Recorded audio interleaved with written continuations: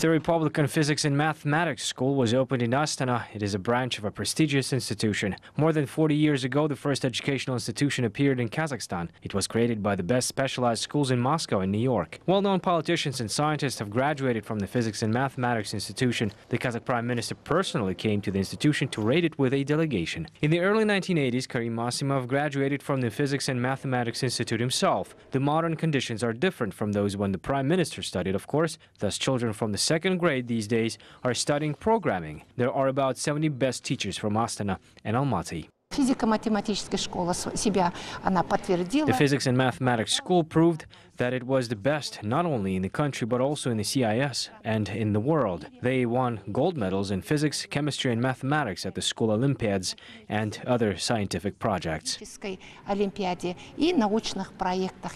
According to the principal, there are many students who want to study there. More than 2,000 applications were received in just 2 months. It is important to emphasize that we are specialized mainly on programming. Programming is the science of the future. It is the driver of many economies both in the West and the East, and we must be up to date. There are many children who can start programming at the age of 9. If not, then it will be very difficult to pass on the International Olympiad in informatics. Accordingly, we started from the second grade.